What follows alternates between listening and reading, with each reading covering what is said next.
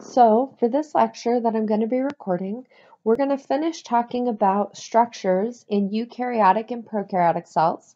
And specifically, this video is going to cover the external components, including the cell wall and also the cell membrane.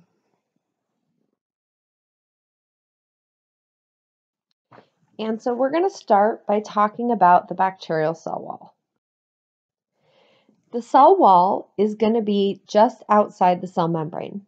And the function of the cell wall is to prevent what's called osmotic lysis, meaning that to prevent if water goes into the bacterial cell, to prevent the bacteria from lysing or breaking open. And so we'll get to that topic in just another minute. The other function of the cell wall is that it's there to help protect the cell membrane. And remember that when we looked at bacteria, most bacterial cell walls are made primarily of peptidoglycan. Again, peptido refers to protein, glycan refers to sugar. And so you're going to see when we look at the peptidoglycan that it's a mixture of these sugars and these proteins put together. And so the cell wall often contributes to the pathogenicity, which is basically the ability for the bacteria to cause disease. And so if we look at peptidoglycan is a polymer of a disaccharide, so meaning that it's this disaccharide, di means two sugars, put together, and they're going to be repeating over and over again in the peptidoglycan. And if we look at the peptidoglycan, the disaccharide is made of what's called NAG and NAM. And so this is the sugar for NAG. This is the sugar for NAM. And so I'm not going to ask you what NAG and NAM stand for, okay? But if you wanted to look at it, it's N-acetylglucosamine, and then NAM would be the N-acetylmuramic acid. And so when we look at these peptidoglycan, the disaccharide that's used is NAG and NAM bound together. So now elaborating on the fact that the peptidoglycan is NAG and NAM, in addition, we need to look at the overall structure. And so when we look at this, notice we have alternating NAG, NAM, NAG, NAM. And so we get these rows or these backbones of carbohydrates. This backbone of carbohydrates, those are going to be typically about 10 to 65 sugars long for the carbohydrate backbone. And running perpendicular to those carbohydrate backbones are the protein part of this. And so again, remember that when we look at peptidoglycan, peptido refers to protein, glycan is going to be the sugar. And so when we look at the amino acids that are used, they have these peptide cross bridges. And so what you'll see that it's these amino acids, and these amino acids link the peptidoglycan, the sugars, together. And so the amino acids attach to the NAM. So amino acids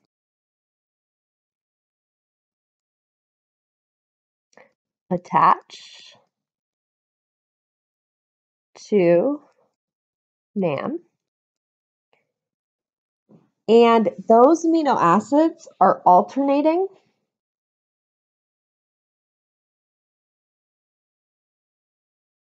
D and L amino acids.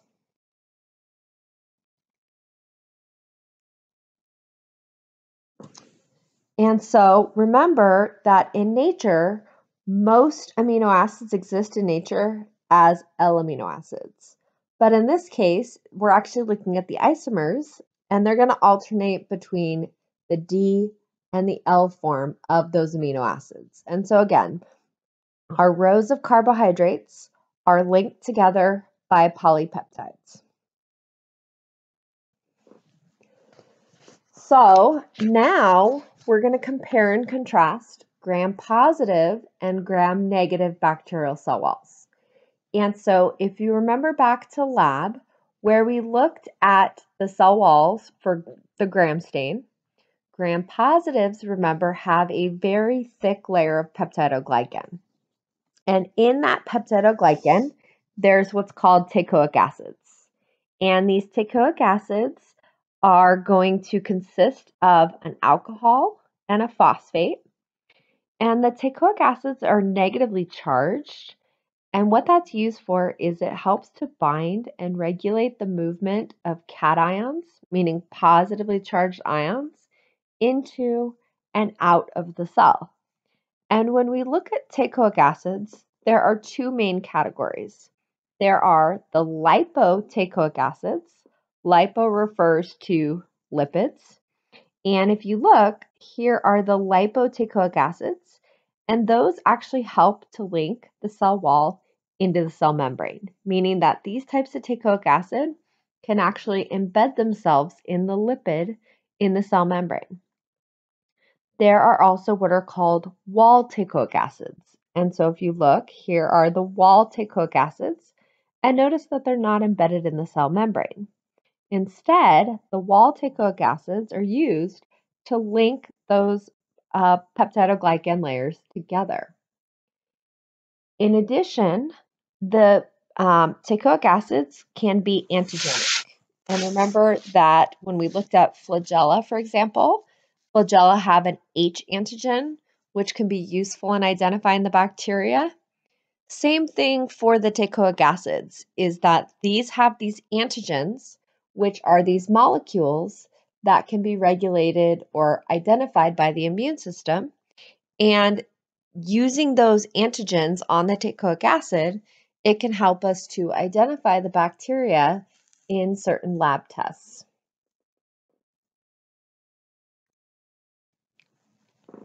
So when we look at gram-negative bacteria, remember that for gram-negative bacteria, it has a very thin layer of peptidoglycan, but it has an outer membrane. And so when we look at the structure of the gram-negative cell walls, they don't have teichoic acids. And so they lack the teichoic acids because they have a thin layer of peptidoglycan. The space that's in between the two membranes, that's called the periplasmic space. And so the periplasmic space is going to be between the outer membrane and the inner membrane. And in the case of gram-negatives, it has the peptidoglycan. When we look at the outer membrane of the gram-negative organisms, the outer membrane has three parts. And these three parts collectively are called LPS, or lipopolysaccharides. And so when we look at these, the LPS has an O polysaccharide, a core polysaccharide, and lipid A. And so in a minute, we'll talk more about what these LPS are used for. In addition, they also have phospholipids. So again, they're those phospholipid bilayer. And they have these lipoproteins, which help to hold the outer membrane to the periplasmic space. And again, one of the things that's going to be different from gram-positive versus gram-negative is that for gram-negative cell walls, no teichoic acid. So they have an outer membrane, they have thin peptidoglycan, and they don't use teichoic acids in their cell wall. So if we look at the outer membrane of gram-negative bacteria, this has several functions. One is that this outer membrane helps to protect from phagocytosis. Remember, that means that that is when the white blood cells engulf the bacteria and take them in and destroy them. And so this membrane makes it harder for the immune system to do phagocytosis, which then also then means it's harder for the body to eliminate that bacteria. It also helps to protect gram-negative organisms from something called complement.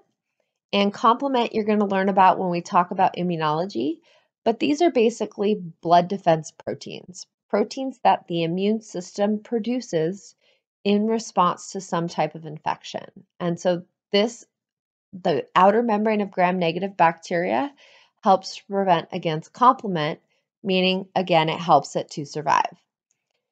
In addition, outer membrane is also used to protect the bacteria from antibiotics. And one of the ways through which they can do that is embedded in this membrane are these porins. And these porins are these channels through the membrane. And these proteins, these porins, are selectively permeable.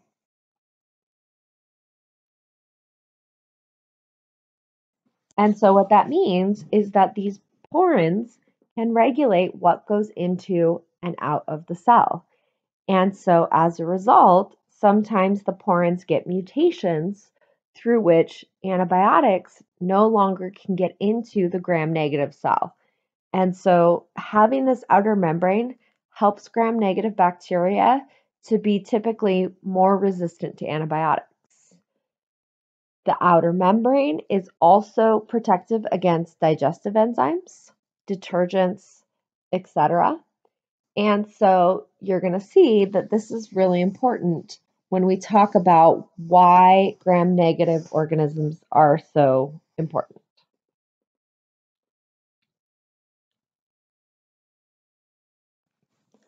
So if we look now at more detail of the outer cell membrane, we're going to focus more now on looking at in the outer membrane. So again, here's our outer membrane. Notice here's our periplasmic space. Again, it's the space between the cell membrane and the outer membrane. We have our thin layer of peptidoglycan. We have those lipoproteins that link the peptidoglycan into those membranes. And then now we're going to focus on talking about the lipopolysaccharides, the LPS. And so if we look at a bigger diagram of the LPS, again, the parts of the LPS is going to be what's called an O polysaccharide. And so if we look, this is an LPS blown up. Here is the O polysaccharide. And the O polysaccharide at the top, so this would be up here, the O polysaccharide.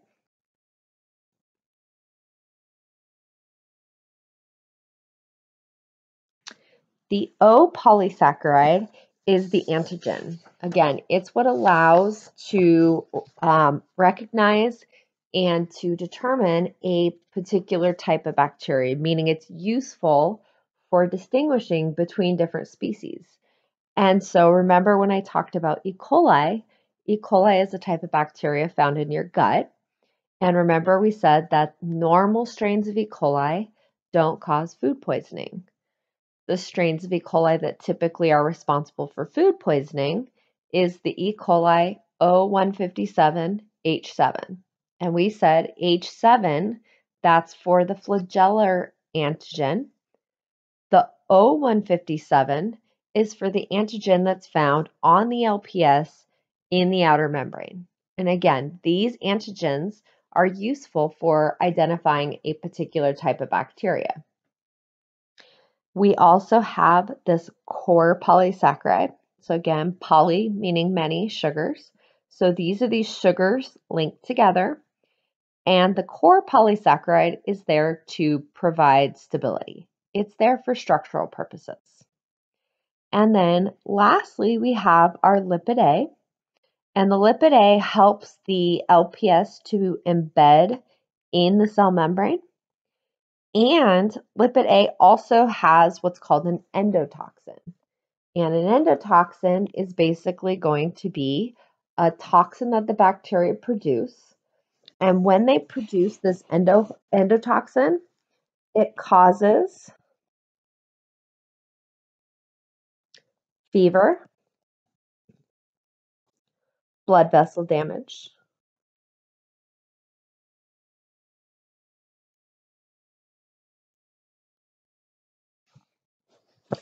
Um, blood pressure goes down.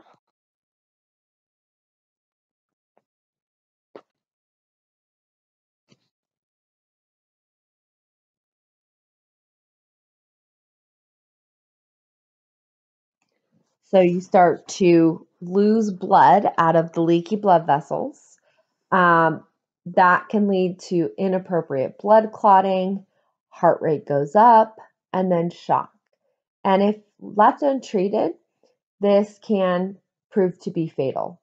And so for the gram-negative organisms, remember that we said that one of the main reasons that a physician would order a gram stain is because determining the gram reaction of the infection is extremely important. Remember, we said that that's for two reasons.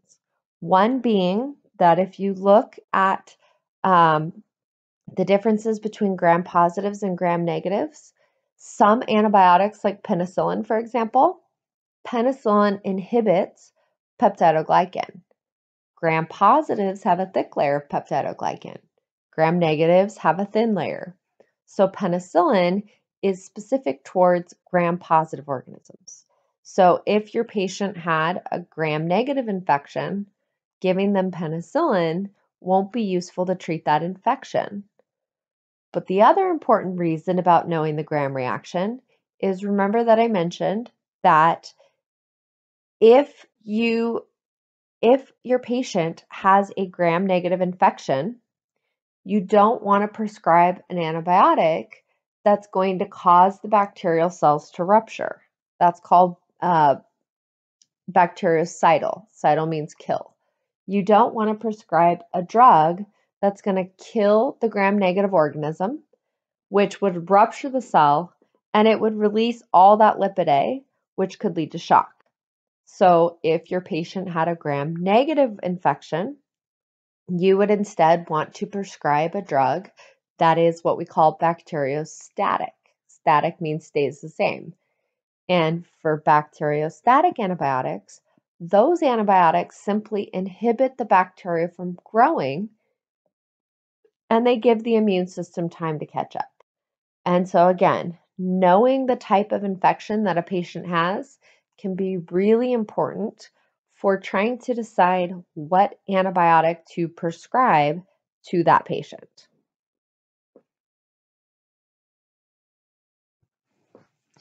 So, this slide is just comparing gram positives and gram negatives. So, again, gram positives have a thick peptidoglycan. Again, it's about 8 times thicker typically than gram negatives. Gram positives have the teichoic acids in their cell wall. Gram negatives have a thin peptidoglycan. They lack teichoic acids. They have an outer membrane. So again, if we look at this outer membrane, right, we have our cell membrane, we have the outer membrane, and we have this periplasmic space, the space that exists between the outer membrane and the cell membrane. And so this is looking at comparing gram positives and gram negatives. And so in your question set, there's a question about to diagram what the cell walls look like for gram positive versus gram negative. And so these examples down here would be like what you'd want to draw. So you would draw gram positives have a thick peptidoglycan. They have the lipoteichoic acids. Again, those are the ones that link the peptidoglycan to the cell membrane. They have wall teichoic acids, which help to hold them together, but they don't go into the cell membrane of the gram-negative organism. Again, when we look at gram-positives, you would want the cell membrane, you would want the periplasmic space, you would want to label a thin layer of peptidoglycan, periplasmic space again, and then the outer membrane. And so when we look at the outer membrane, it has those porins or the channels, which regulate what goes into and out for a gram-negative organism. And it has those lipopolysaccharides, the LPS, and those have those 3 parts. the O polysaccharide being at the top, the core polysaccharide being here, and then the lipid A is the part that's embedded in the membrane. So this is just another diagram showing you again comparing gram positives and gram negatives. And so these are an electron micrograph, and these have been artificially colored. So these colors that you're seeing on this image don't actually exist when these pictures were taken. But what these are doing is that the yellow is where they've labeled the cell membrane. And so remember that all cells have a cell membrane. So in this case, here's our cell membrane. Here's our cell membrane for our gram positives and our gram negatives. If we look at the peptidoglycan has been colored brown. Notice that the peptidoglycan is much thicker in the gram positives than it is in the gram negatives. And again, gram positives have a much thicker peptidoglycan when compared to gram negatives. However, gram negatives have this additional outer membrane, and notice that it's lacking for the gram positives. The other thing to point out is that notice that when we look over here, notice you see this area that's in between the peptidoglycan and the outer membrane. That's the periplasmic space. And over here, that's the periplasmic space. It's the space between the peptidoglycan and the membrane. Over here, notice there seems to be a little gap here, but it's typically not thought of as gram positives having a periplasmic space, that perhaps this little gap that you're seeing there is simply due to an artifact that occurred during this procedure. And so typically when we think of gram positives and gram negatives have that periplasmic space because they have the cell membrane and the outer membrane. Gram positives, on the other hand, have the cell membrane, and then they have the thick layer of peptidoglycan. So remember in lab, we talked about the gram stain. And the gram stain, remember, is a differential stain, which allows us to differentiate bacteria based on their differences in their peptidoglycan. And so remember, we're going to look at this again, but gram stain has the 4 steps. And in the first step, we use the crystal violet. And the crystal violet, and so let's go ahead and put the pen back on. And so for gram positive bacteria, because they have the thick peptidoglycan, they're going to retain the crystal violet, and they're going to stain purple. So here, these are our gram positive bacteria. For gram negative bacteria, because they have a thin peptidoglycan, when we go to decolorize, the decolorizer is going to shrink that very small layer of peptidoglycan, and the dye, the crystal violet, is going to come out of the gram negative cells. And so we're going to say gram negative cells lose crystal violet and they stain pink because of safranin. And safranin is going to be our counter stain. And so we're going to walk through again the steps in the gram stain.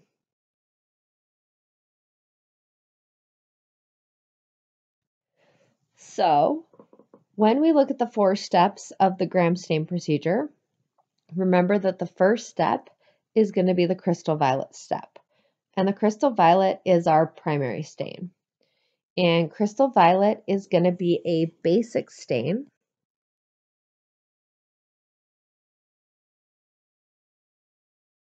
Which, remember, means that the stain is positively charged and it's attracted to the negatively charged cell. And so remember that when we look at gram positives and gram negatives, the positive and negatives have nothing to do with the charge of the bacteria. In both cases, these bacteria are negatively charged. The only difference between gram positives and gram negatives is, again, the thickness of the peptidoglycan. And so gram positives and gram negatives are both negatively charged cells. And so we use a basic stain which has a positive charge, and that basic stain, that crystal violet, is going to be used to stain both gram positives and gram negatives. And so notice at this point in the staining procedure, both are going to be purple. Then we add the iodine, and the iodine, remember, is our mordant. And what this does is it creates a crystal violet iodine complex. And what that does is it makes those crystal violet molecules larger to basically help to keep the crystal violet into the cells. At this point, both gram positives and gram negatives are both purple. Then we add our decolorizer, and our decolorizer is going to be our alcohol acetone. And remember that this is the most important step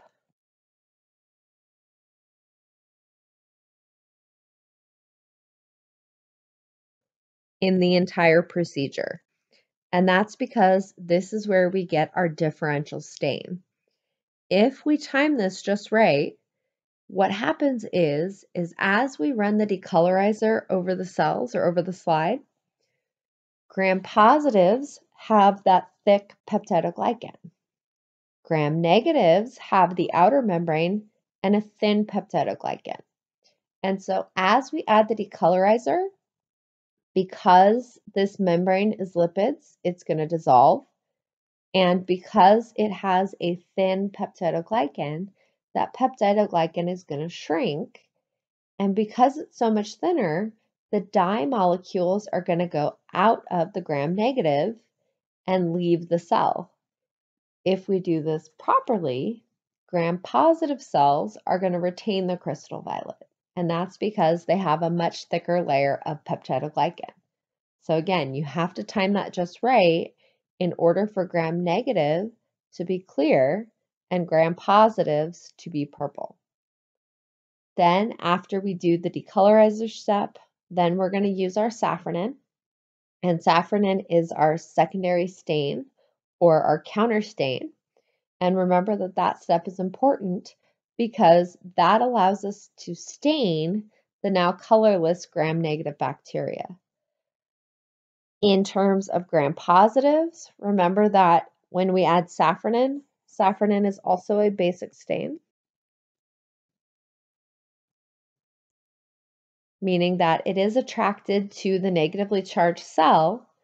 So for gram positives, the safranin still gets in, but the purple dye, which is the crystal violet, is darker, and those cells appear purple. When we look at the gram-negative bacteria, which lost the crystal violet because of their thinner peptidoglycan, when we now add the safranin or our counter stain, now the red dye stains the colorless cells, and it allows us to be able to see the gram-negative cells. And so notice that when the staining procedure is done, gram-positive cells are going to be purple, gram-negative cells are going to be reddish pink. And so this again is a differential stain. It allows us to differentiate between closely related bacteria. So we just finished looking at gram staining.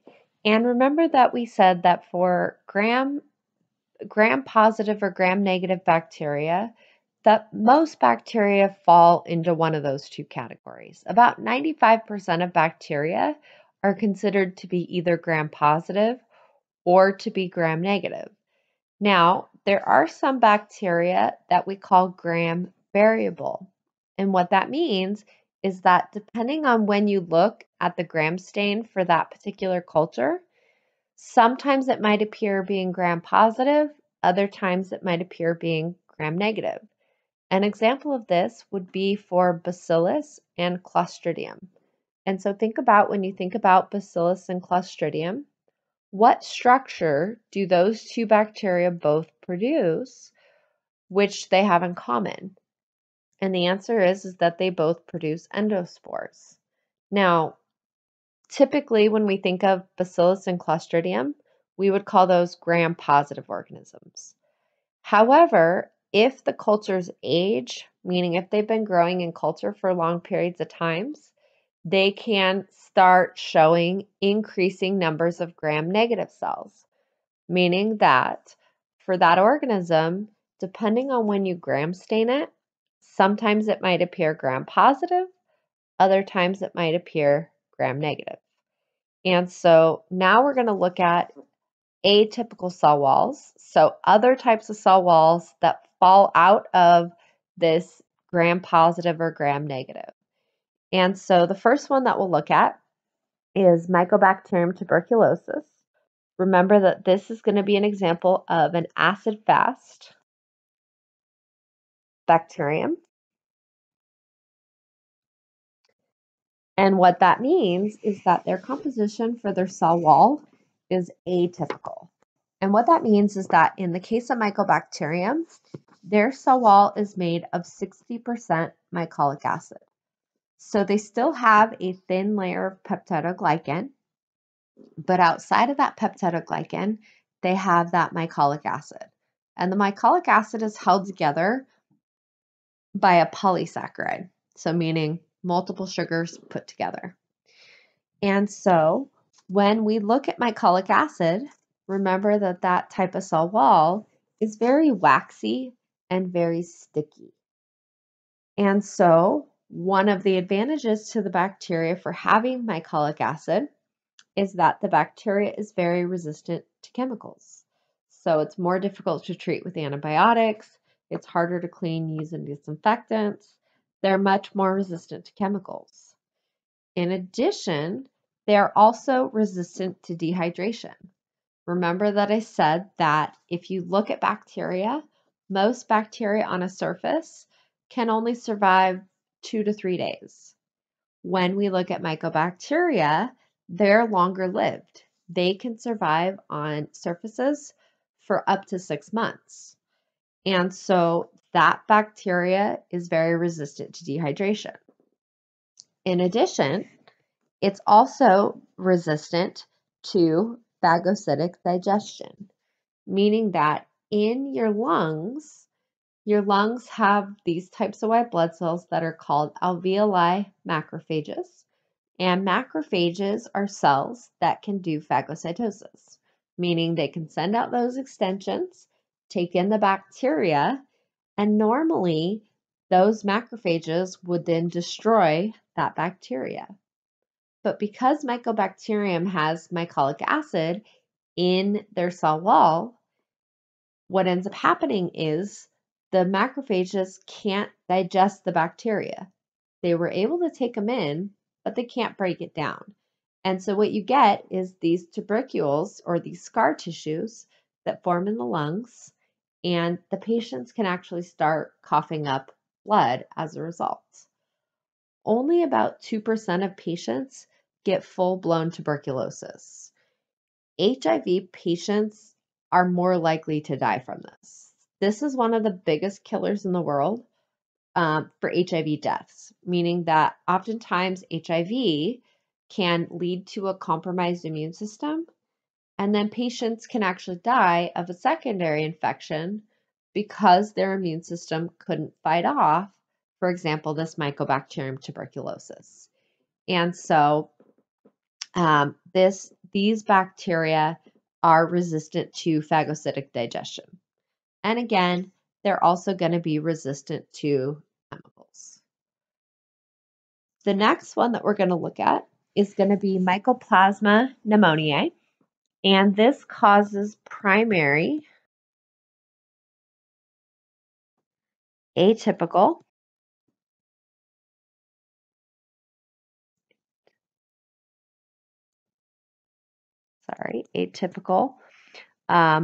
walking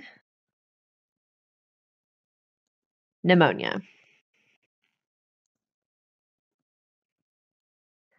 And so if you've ever heard this term, walking pneumonia, this is basically where you get an infection in your lungs, but it's a less severe type of pneumonia, meaning walking, you might be able to still function and carry on, yet have this infection in your lungs. And so most pneumonia is actually caused by Streptococcus pneumoniae, but a lot of lung infections are typically viral. And when you get a viral lung infection, sometimes you can then get a secondary infection from bacteria.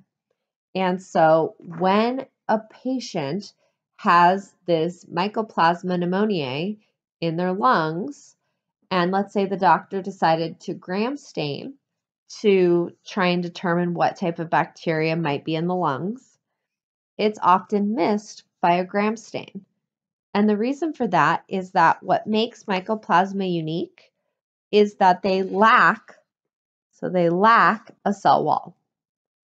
They are one of the smallest bacterial cells. So they're about 0.2 micrometers, which if you remember, like E. coli, for example, is about 1 micrometer. These are 1/5 of that. So they're even smaller than most normal bacteria.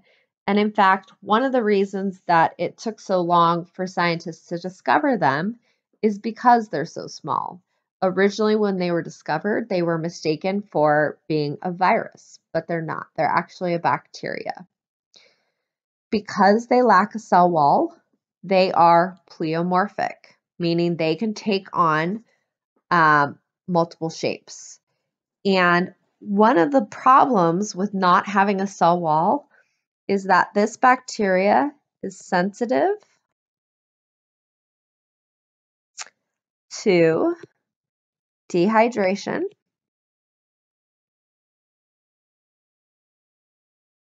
and hypotonic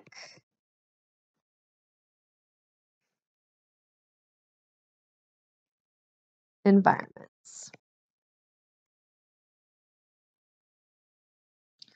And so what I mean by hypotonic environments, we're going to talk more about this in a minute, but hypotonic means that the solution outside the cell has a lower solute concentration. Remember, solutes are things that can be dissolved. And so if you have a lot of water outside the cell relative to inside, what ends up happening is water will go into the cell. Now, bacterial cells, plant cells that have a cell wall, the cell wall can help restrain how much water can get into the bacteria. In the case of Mycoplasma, because they lack a cell wall, they are more sensitive to damage from water rushing in than other types of bacteria. What ends up happening is that if too much water goes in, the cells undergo lysis, meaning that they break open. And so to help to try and combat this defect by not having a cell wall, they actually have these sterols in the cell membrane. And the sterols are typically, sterols are cholesterol-like,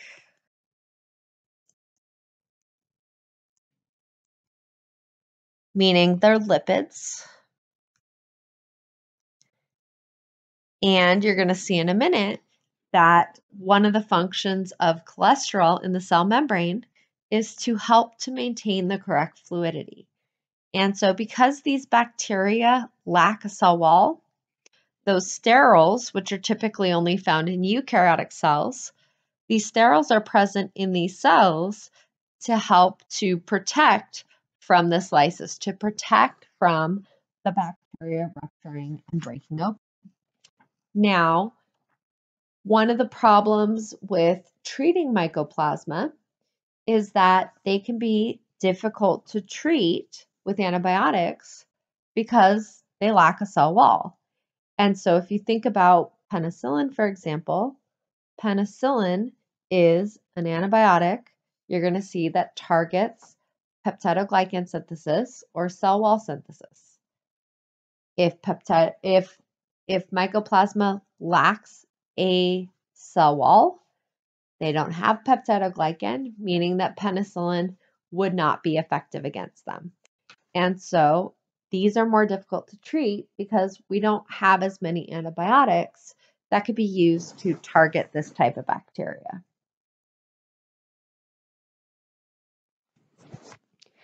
And so the last little part for this part is going to be to look at what are some of the things that can damage cell walls.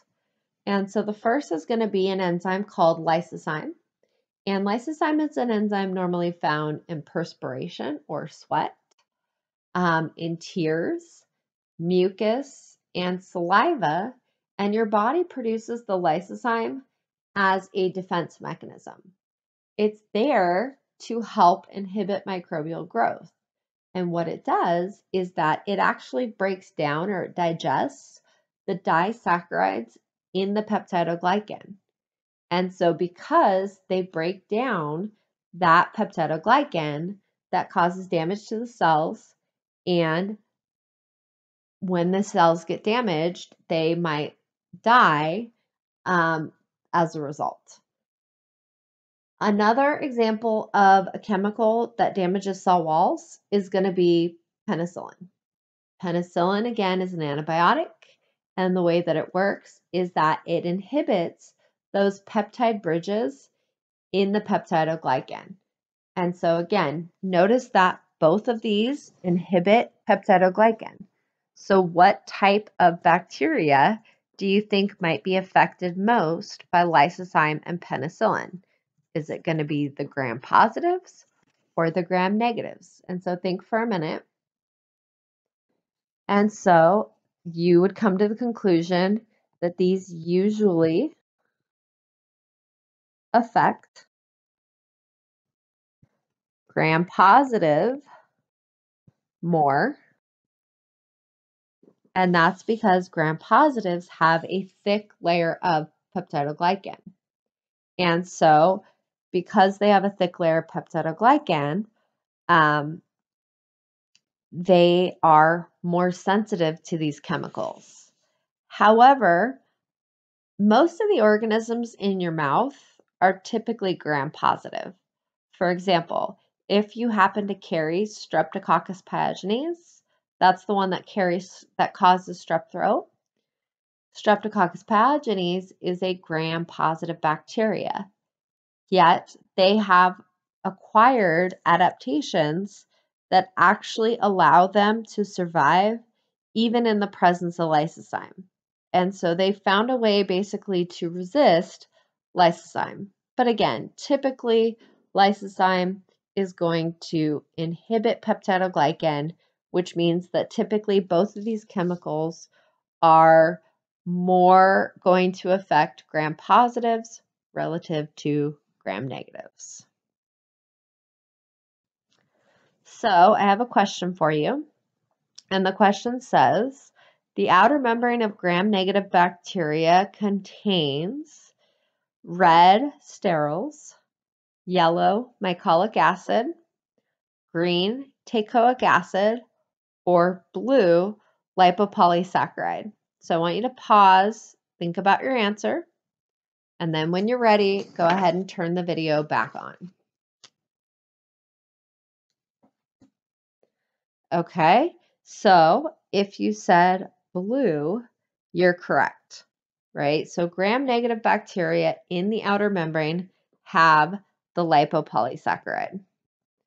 So let's think about what bacteria have these other ones. So when we look at sterols, sterols again are found in mycoplasma.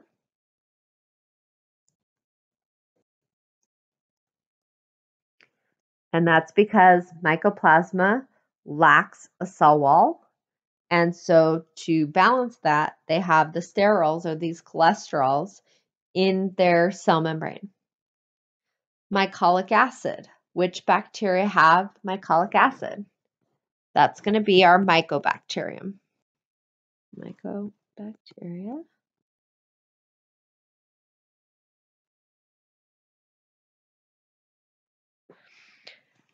For our teichoic acids, remember, are going to be found in gram positive only.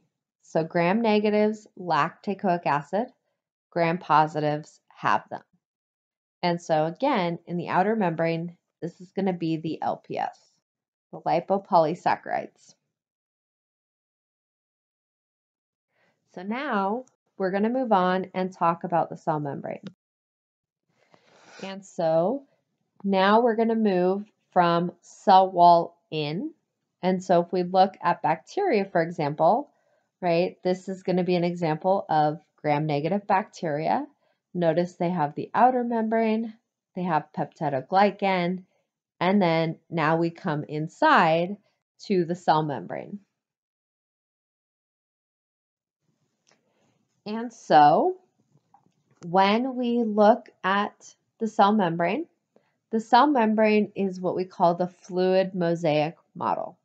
And what that means is when we call the cell membrane a fluid mosaic, that means that the membrane is a fluid structure, meaning that it's not really rigid, it's more kind of liquidy and fluid. And the mosaic part of this is that for the cell membrane, it has these mosaic or these different types of proteins embedded in the membrane. And those proteins do a variety of things that you're going to see in a minute. If we look at a typical erythrocyte or red blood cell, the erythrocyte has about 50 different types of proteins embedded in the membrane. And that's only one cell type. And so cells can have lots and lots of different proteins embedded in the membrane. In addition, one of the main components of the cell membrane, remember, is our phospholipid bilayer. And our phospholipid bilayer, remember, is amphipathic. It has a hydrophilic head. So here's our hydrophilic head. And it has this hydrophobic tail. Hydrophobic means water-fearing. So notice that the tail is primarily hydrocarbons. Hydrocarbons are nonpolar, which means they don't have any charge to interact with water. And so if you see, this is how typically you'll see phospholipids simplified.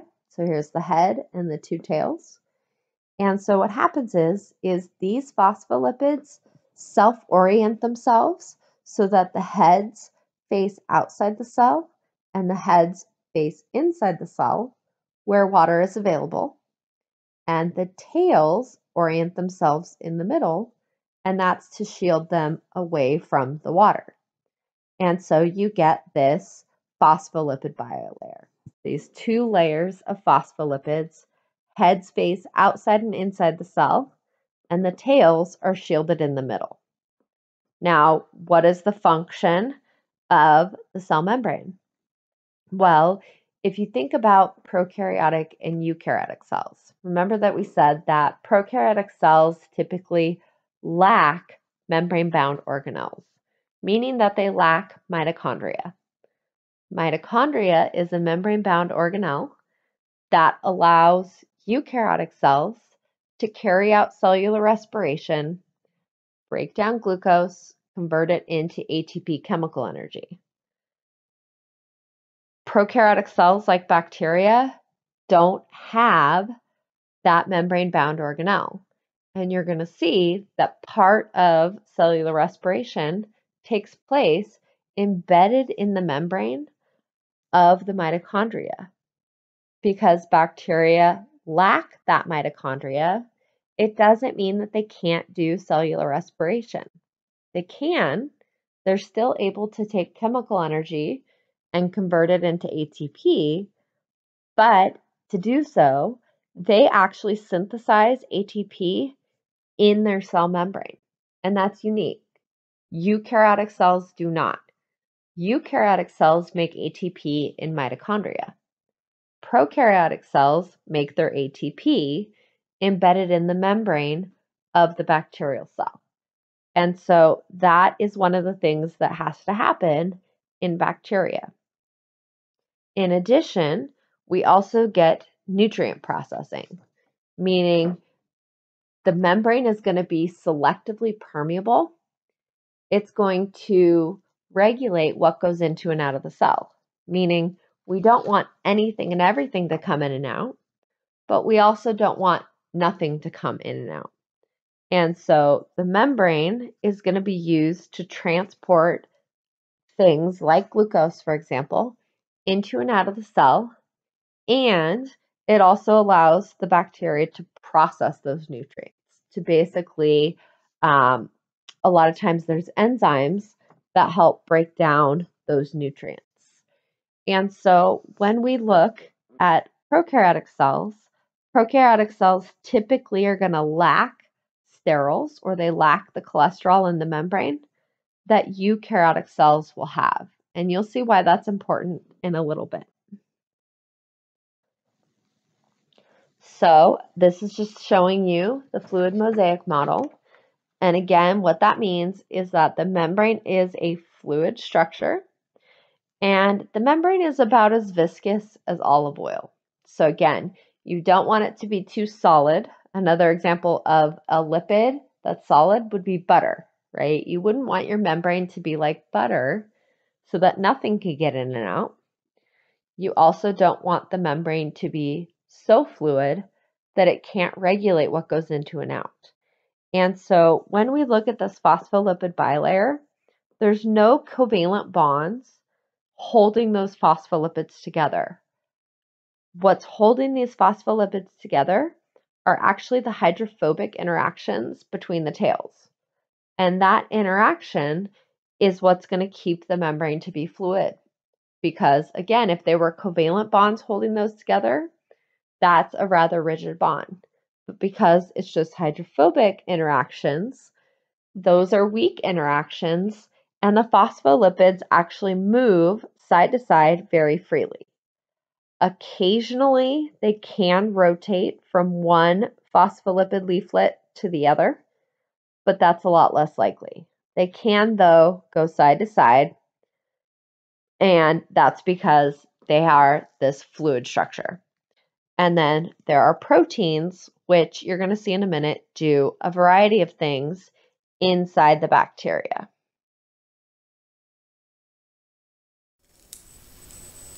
So the cell membrane has four main components: a phospholipid bilayer, cholesterol, proteins, and something called glycocalyx.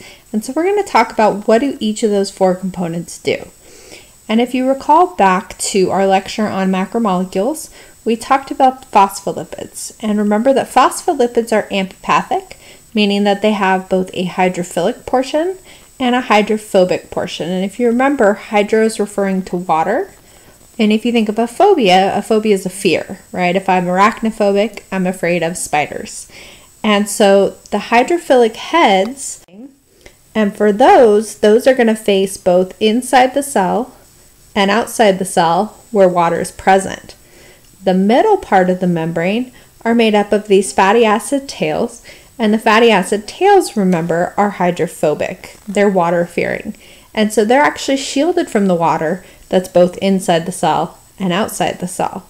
And so the main component of the membrane is going to be this phospholipid bilayer. And this is really important because the membrane is a very fluid structure. And so the phospholipids themselves also help to maintain the correct fluidity. Another component for the fluidity of the membrane is the cholesterol. And when we think of cholesterol, we typically have a negative connotation in our head, right? You think of, oh, I need to make sure my cholesterol is not too high. But in fact, your cells actually require cholesterol in order to function. And so cholesterol, in some instances, is actually a good thing. And the cholesterol in the membrane is there to basically keep the correct fluidity, meaning that it prevents the membrane from packing in too tightly and making a very solid structure. And it also prevents the membrane from becoming too fluid, in which it couldn't regulate what goes into or out of the cell.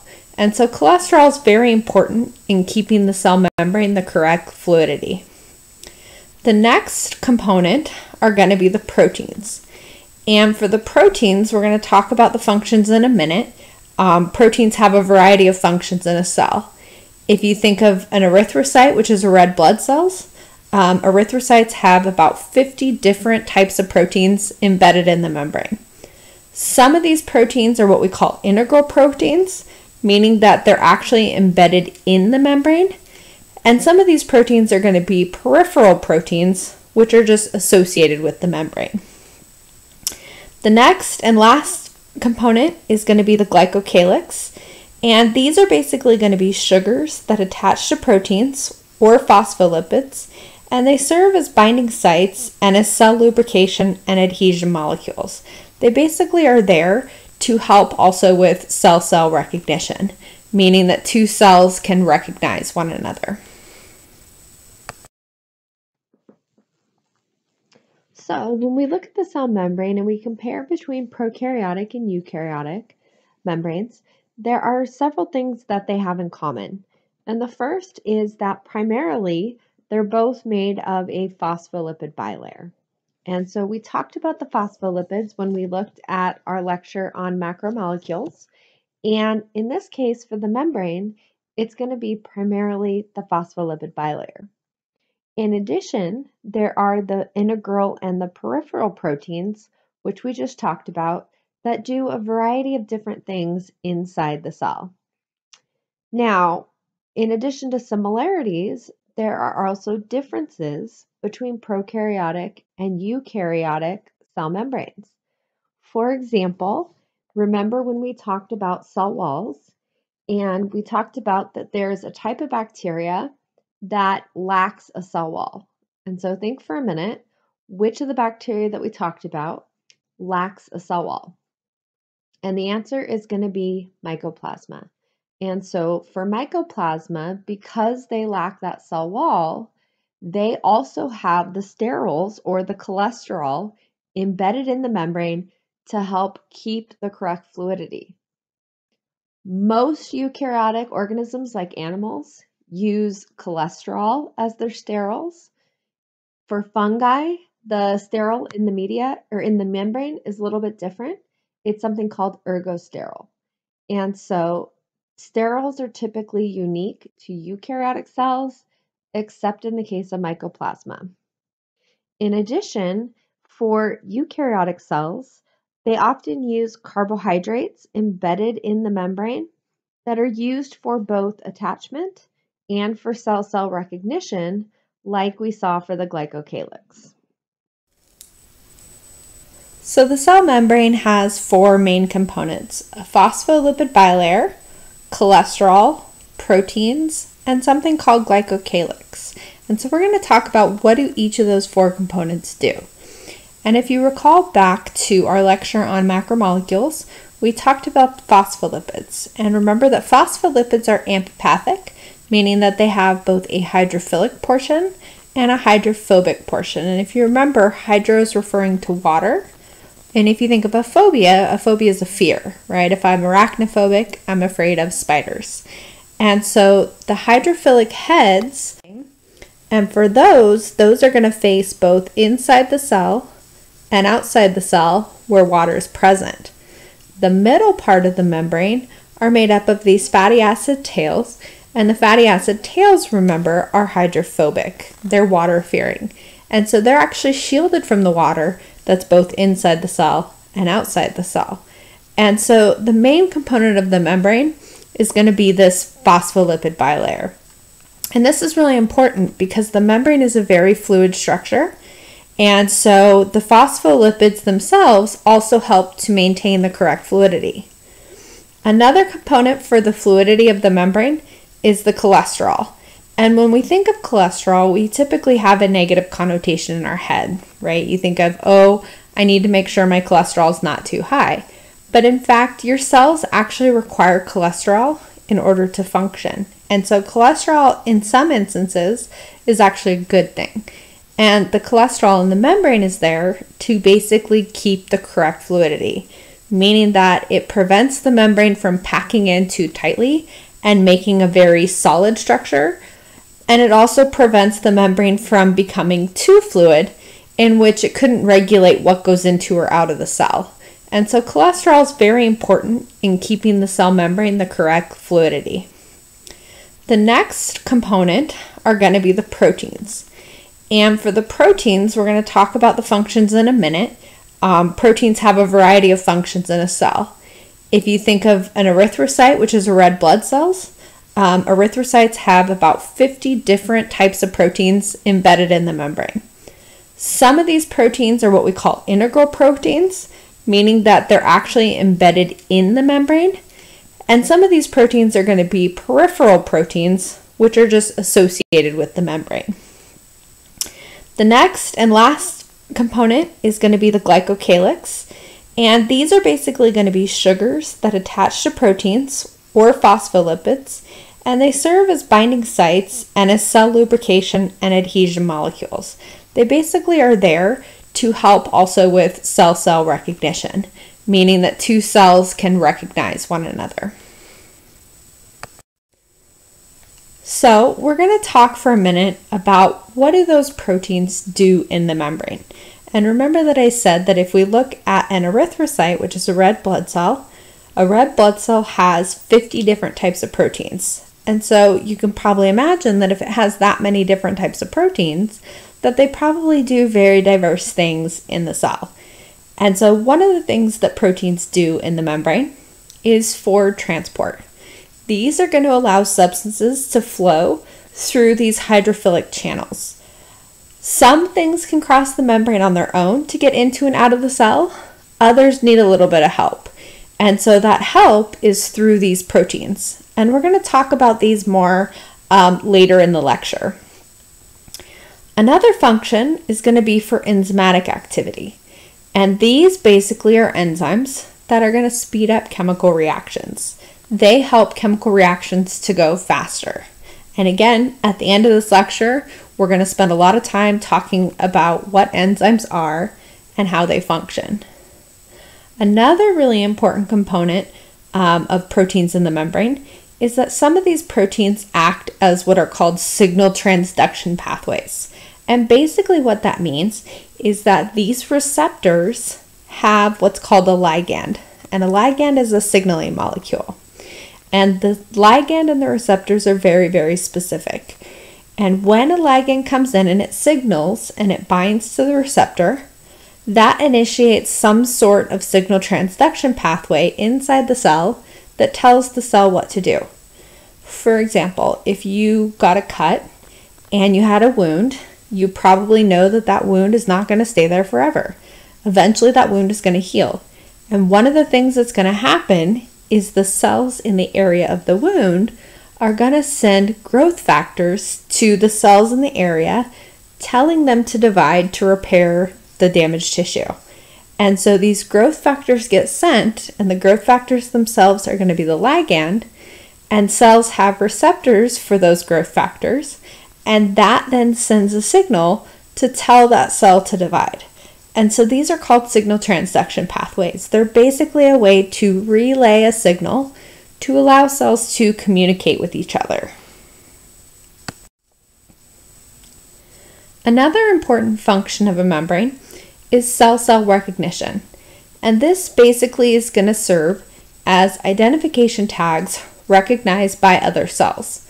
So if you remember in our cell lecture where we looked at the video of the white blood cell chasing the bacteria, you'll remember that the white blood cell didn't engulf the red blood cells. It recognized that those cells were self and that not to engulf its own red blood cells.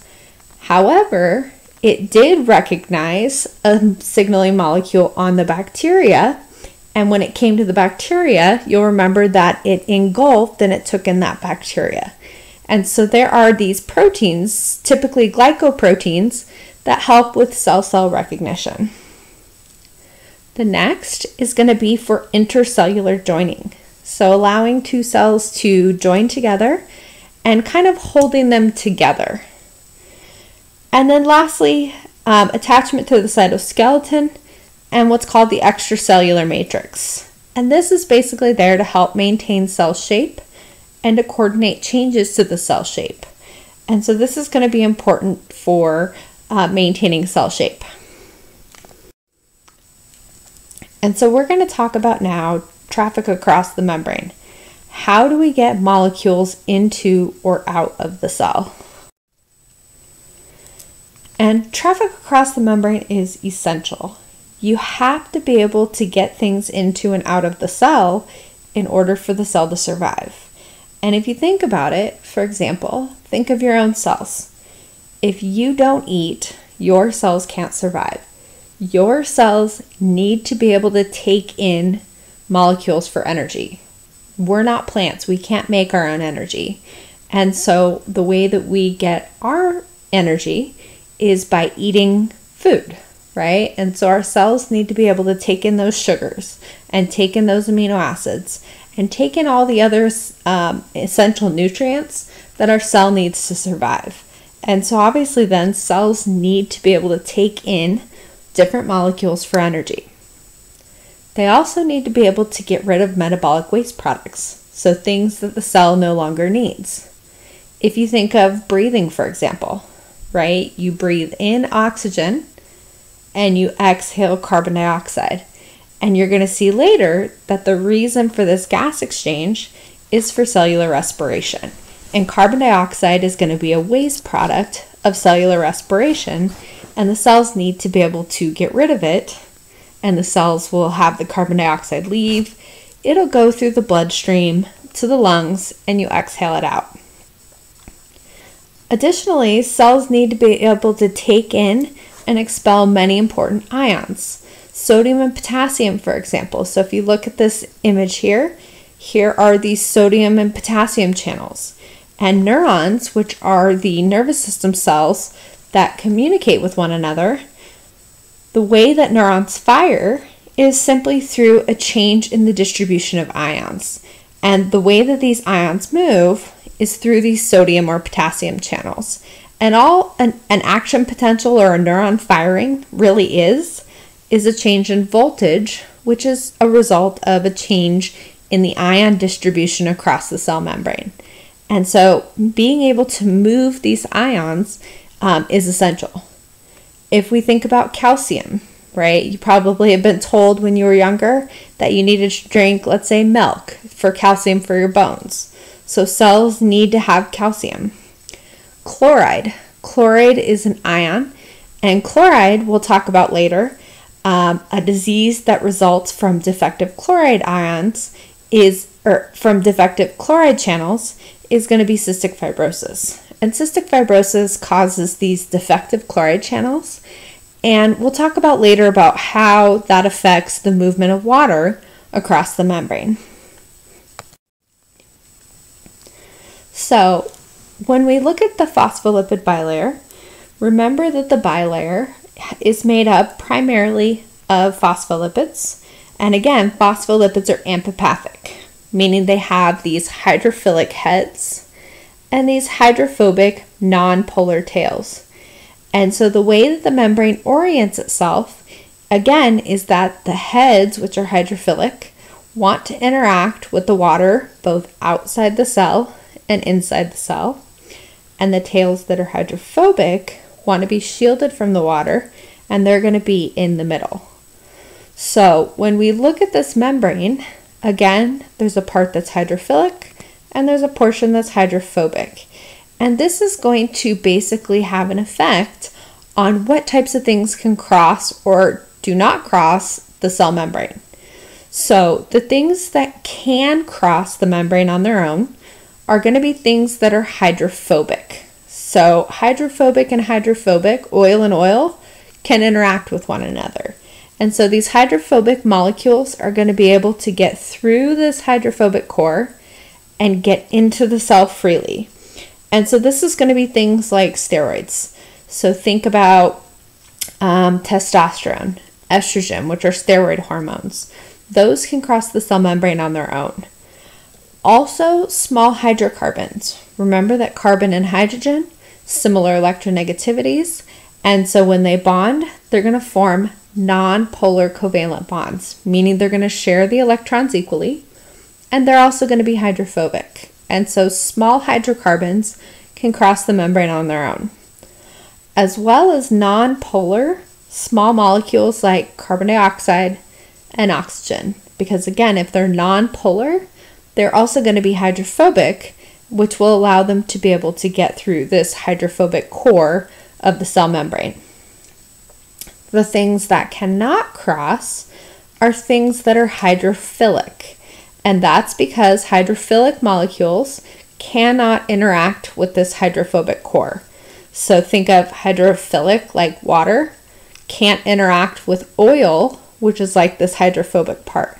So a good rule of thumb is if something dissolves in water, it can't cross the membrane on its own.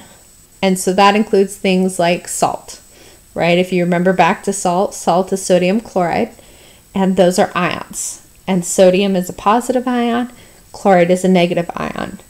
These are hydrophilic. They'll interact with water, and therefore they cannot get through this hydrophobic core, and these ions can't cross the membrane on their own.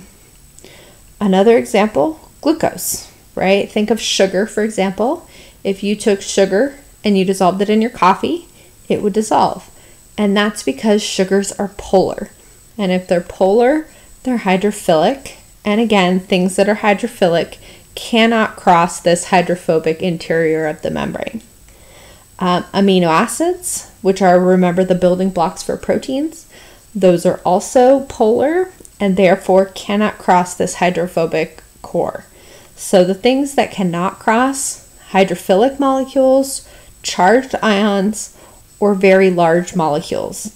All of those components make it so they cannot cross the membrane on their own, and they need help.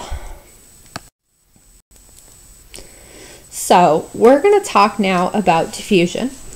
And diffusion is the movement of molecules or ions from a region of higher concentration to a region of lower concentration.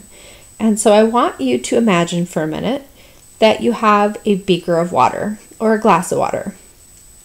If you take that glass of water and you put in drops of food coloring, for example, you'll notice that when you put that food coloring in, those drops of dye don't stay as drops forever.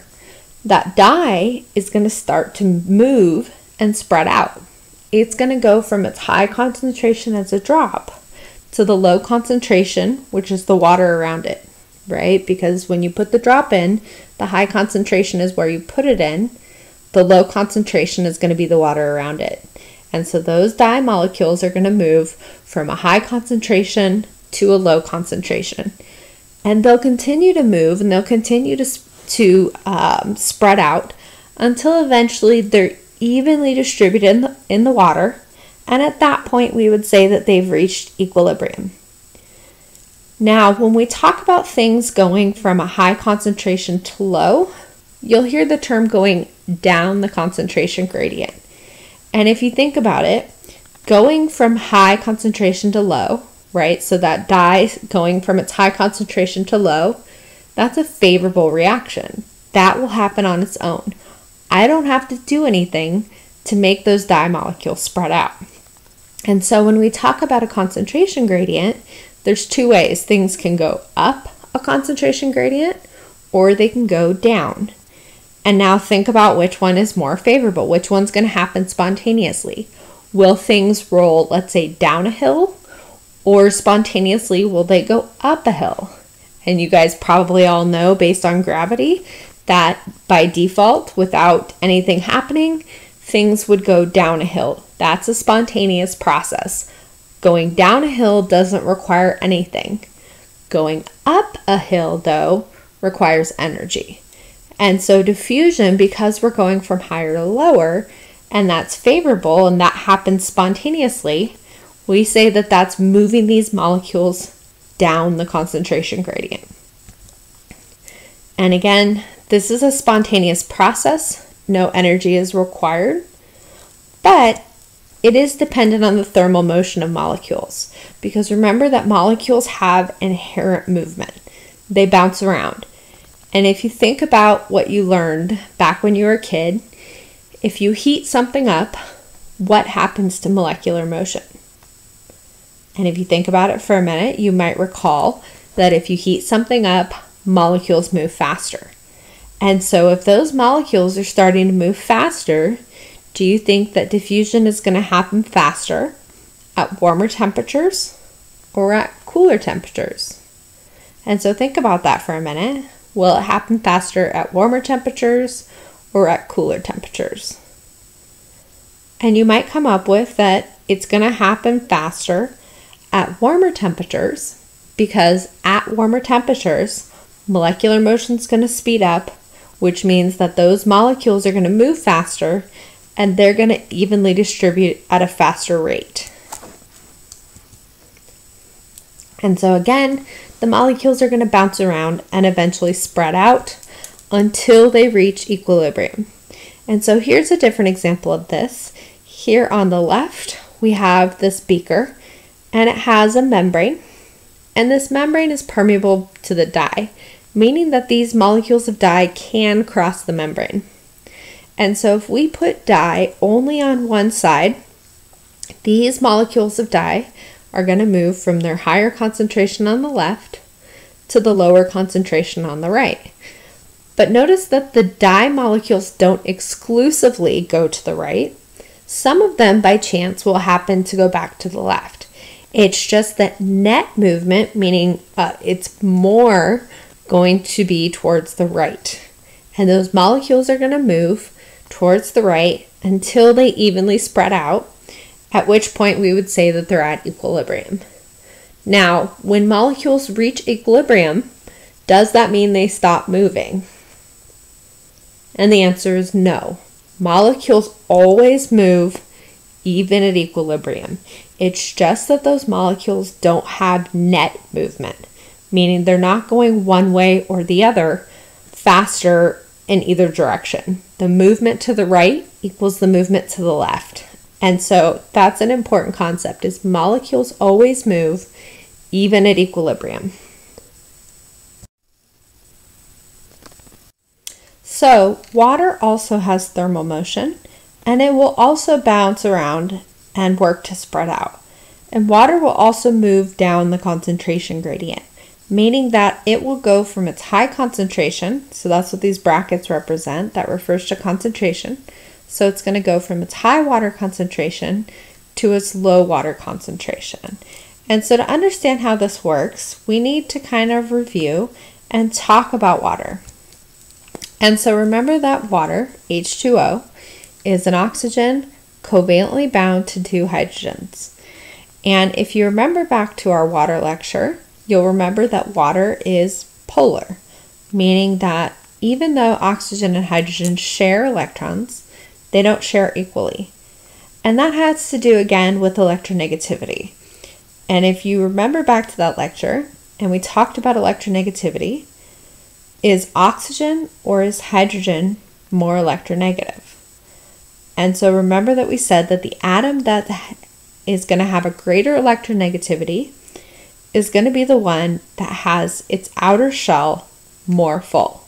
And so if you remember back to oxygen, oxygen has 6 valence electrons in its second shell of electrons, which means that oxygen only needs 2 more to fill its outer shell.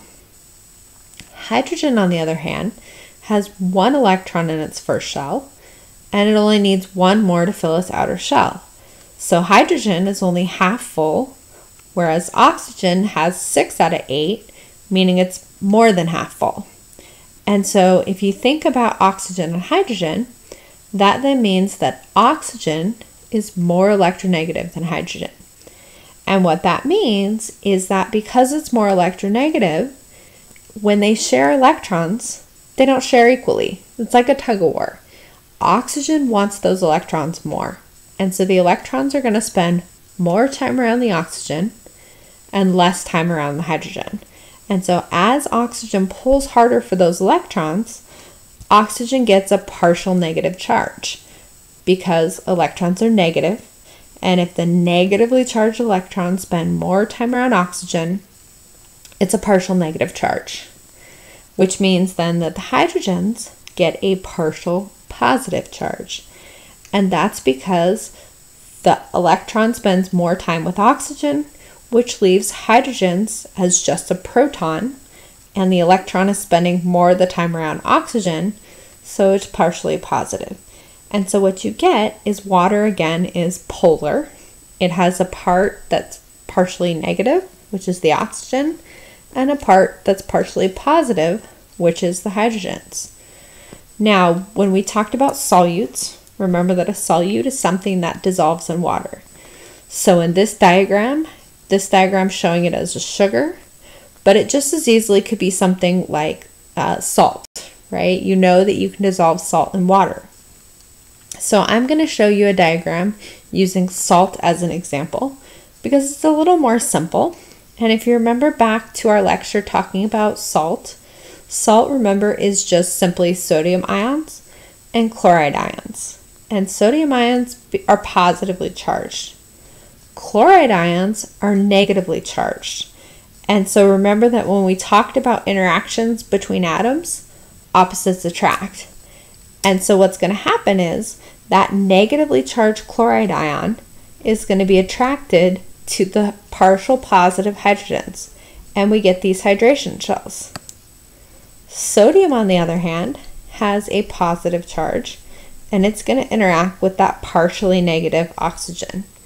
And so what happens is the reason that salt dissolves in water is because the water molecules interact with the sodium and the chloride, and they separate them from each other. So if on the left you have a lower solute concentration, and on the right you have a higher solute concentration, that means that on the right side where we have more sugar, we have less free water. And what I mean by this is, in this case, this membrane is selectively permeable. And what that means is that some things can cross the membrane, others cannot. And in this case, our solute is not able to get across the membrane. Only the water can move. And so we can't say that the solute is going to move from the right to the left because it can't cross the membrane. So what we need to focus on is which direction the water will move. And so to think about which way the water will move, wherever we have a higher solute concentration, wherever that solute's present, water is going to be attached to it. And if you remember, the solute can't cross the membrane. And so on this side where we have more solutes, we have less free water because the water is not free to move, it's bound to the solute. On this left side here, we have a lower concentration of solutes, but we have more free water. More water that's not bound to a solute that's free to move. And so we have more free water here, less free water here. And remember that things are going to go always from high concentration to low. So it's going to go from its high concentration of water here to low concentration of water here. And water is going to move to the right, and it's going to start to fill up the tube on this side. And so again, just like all other molecules, water is also going to move from a high concentration to low. And when you're looking for which way water moves, it's always going to be from the low solute concentration, which is where you're going to have more free water, to the high solute concentration, where you have less free water. So either way is fine to remember it if you want to remember that it moves from low solute to high solute. But for me, I would rather remember that things always go from high to low. And so I always like to remember that it's going to move from here, where it has more free water or a higher water concentration, to this side where it has a lower water concentration. And so this is going to be referred to as osmosis. Okay, and osmosis is the diffusion of water. Now, tonicity is the ability of a solution to cause a cell to gain or to lose water. And you always need to compare two solutions because water, or a cell, is only going to gain or lose water depending on solute concentration. And in order for this to work, it must be separated by a water permeable membrane, meaning that water can move. Because how can a cell gain or lose water if water can't move?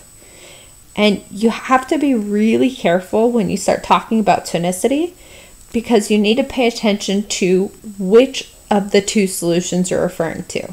And I'll talk about that in just a minute. So the first one that we'll talk about is a hypertonic solution. And if you think of a kid that's hyperactive, do they have more energy or less energy? And you'll probably recall that if a kid is hyperactive, they have more energy. So the word hyper refers to more. The hypertonic solution is the one that has a higher solute concentration. And so notice that in this case, here in white, this is our cell, and our cell is placed in a solution, and that solution has more solutes outside. And so we would say that the solution outside is hypertonic relative to the cell, because again, hyper means more. So this solution is hypertonic relative to the cell. And remember that anywhere that solute is, water is going to be associated with it. So all these little red dots here are referring to water. And notice that if there's more solutes outside, that means that this outside solution has less free water. Notice that there's only, in this case, one water molecule that's free to move. If we look inside the cell, which has a lower solute concentration, it's going to have more free water because the solute concentration is lower and there's more water molecules that are free to move. So inside the cell, we have more free water. And so think about it for a minute. Which way is the water going to move? Is it going to go into the cell or is it going to go out of the cell? And so think about it. So where is the water going to go? And if you think about it, it's going to go from its high concentration inside the cell to the low concentration outside. What you're going to see is that water is going to move out of the cell. Now, we're going to talk about for each of these solutions what you're going to see in both an animal cell and in a plant cell. And remember that a difference between plant and animal cells is that plant cells have a rigid cell wall. Animal cells do not. And so this is going to affect the way that water moves in a plant cell versus an animal cell. So in an animal cell, when the water moves out from a hypertonic solution, so as the water goes out, animal cell is going to shrivel up. For the plant cell, the water's still going to go out, but the whole cell is not going to shrivel up because it has that rigid cell wall. Instead, you're going to see something called plasmolysis. And what that means is that as the water goes out, the cell membrane is going to shrink in away from the cell wall. So it's like the membrane kind of collapses in, but the cell wall stays out here. And so in plant cells, this is referred to as plasmolysis. And you're actually going to visualize this in lab this week. Now, let's look at what's going to happen if you place a cell in a hypotonic solution. And hypo is less. So remember that if hyper is more, hypo is the opposite, it's less. So in this case, it's the solution with a lower solute concentration. So in this case, the solution outside is hypotonic relative to the cell, because it has a lower solute concentration compared to the cell.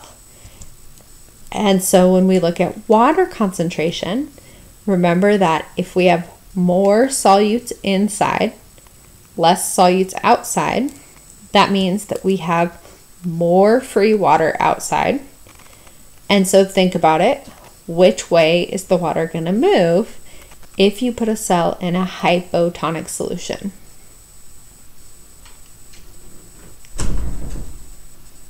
And so if you think about it, water is going to go from its high concentration in the solution to the low concentration inside the cell.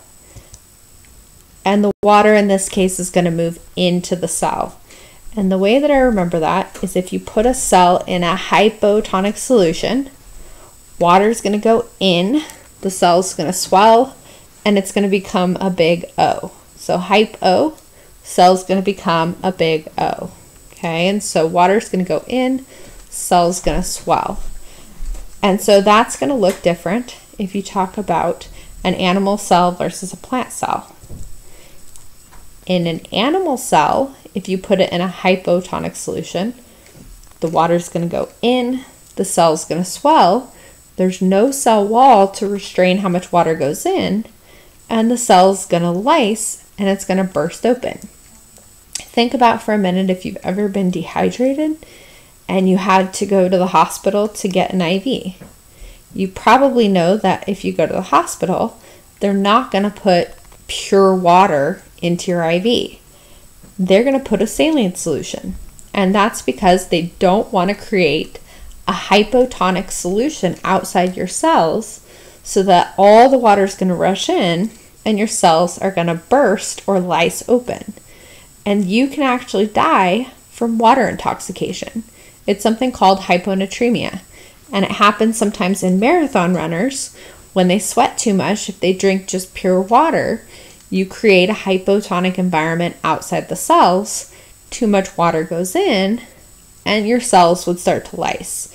And so again, this is why in a hospital, if you're dehydrated, they're not going to put pure water in there. They're going to put a saline solution that has some solutes so that you don't have too much water rushing into your cell. If you think about a plant cell, however, if you water a plant, you don't use salt water or saline to water your plant. You just use tap water where the solute concentration is low. You are putting your plant in a hypotonic solution. And in a plant cell, that's actually a favorable reaction because as the water goes in, it creates some pressure inside that cell, and that makes the cell become turgid. It creates what's called turgor pressure. And that pressure inside the cell from the inside pushing on the cell wall, that pressure is going to make the cell very rigid, very firm, and that's what allows the plant to stand upright. It needs that turgor pressure. So in a plant, you want to put the plant cell in a hypotonic solution because you want the water to go in to create that pressure.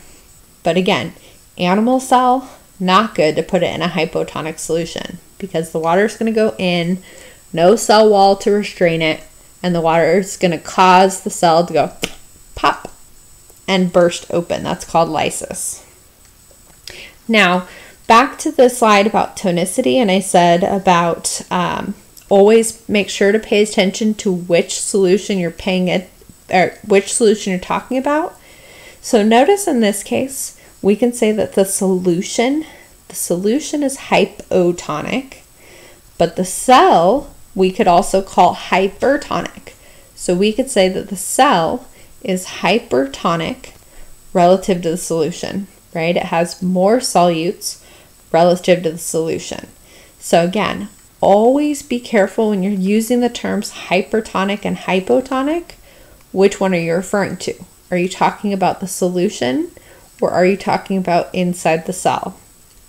And so in this scenario, the solution is hypotonic relative to the cell, or you could say the cell is hypertonic relative to the solution.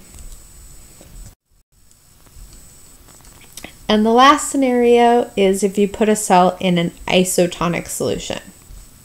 Iso refers to same. And this is where you have an equal solute concentration on both sides of the membrane. So notice 1, 2, 3, 1, 2, 3. Solute concentration is the same, which means that the water concentration is also the same. Notice 1, 2 free water molecules, 1, 2. And so what that means is you have an equal concentration of water on either side of the membrane. And so think about that for a minute. Does that mean that the water won't move?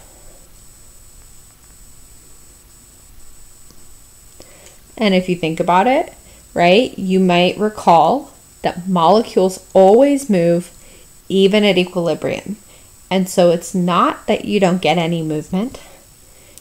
You just don't get net movement.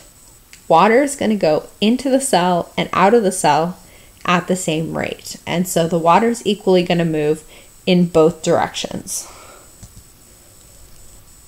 So if you put an animal cell in an isotonic solution, Water's going to go in and out at the same rate.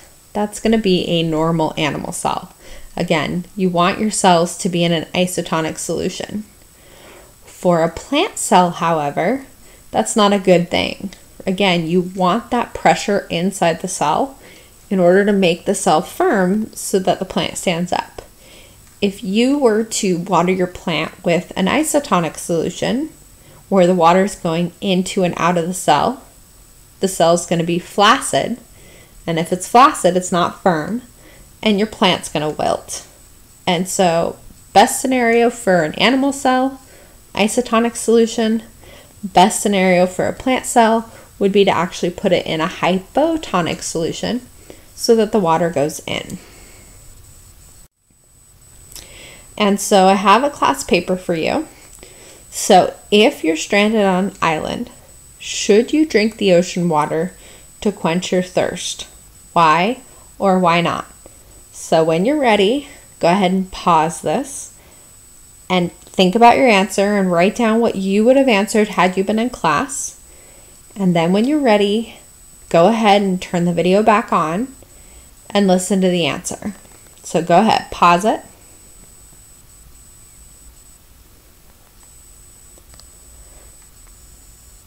Okay, so let's go over the answer. So if you're stranded on an island, should you drink the ocean water? The answer is no, because if you drink the ocean water, which is salt water, right? Think about what happens.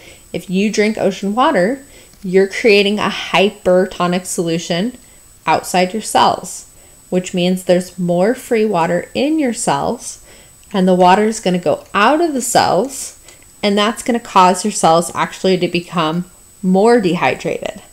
And so if this continued to happen, this would lead to dehydration and in extreme cases, death.